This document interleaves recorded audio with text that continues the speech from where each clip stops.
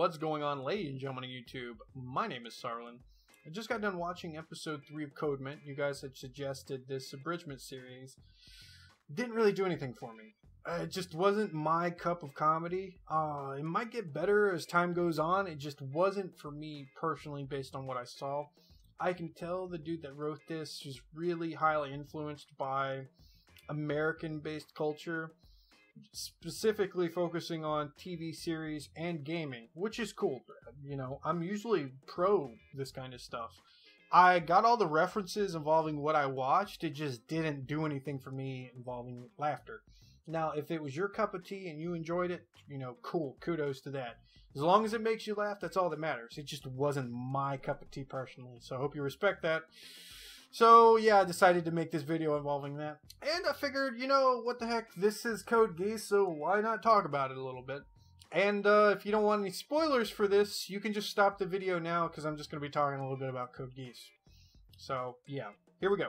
So, Geass was one of my favorite animes. Lelouch v. Britannia, come on, one of the most badass characters ever made. Oh, yeah. I absolutely adored this series, and my only complaint was the final episode for this series when we actually, Lelouch actually dies. But the cool part about it was that he did technically plan his own death. How many characters can you name out that actually literally plan their own death? You can probably do it on one hand. You don't see that one too often.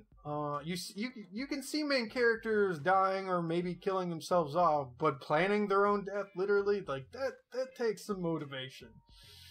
And he was smart enough where he didn't actually have to die, though. And Suzaku didn't want to kill him at the very last moment, like he didn't want to do it. He even asked Lelouch if he's sure about this, you know, and he cries at the end too. He didn't want to kill him, because even at the end of the day, after all the bad stuff Lelouch did, all the people he did technically kill, that was still his best friend.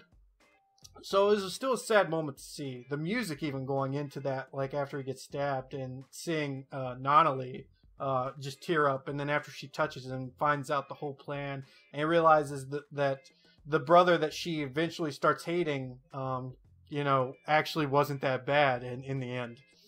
And she's sad and upset, and it was just a really sad moment. I'm almost tearing up a little bit thinking about it. It was a really sad episode.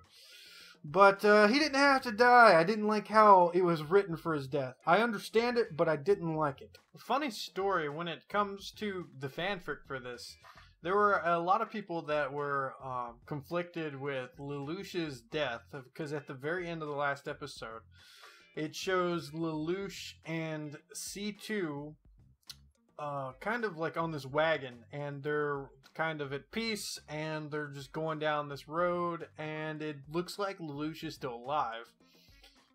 But unfortunately, the actual writer kind of phoned in on that and said that Lelouch was dead, so his death was confirmed, which is a little unfortunate.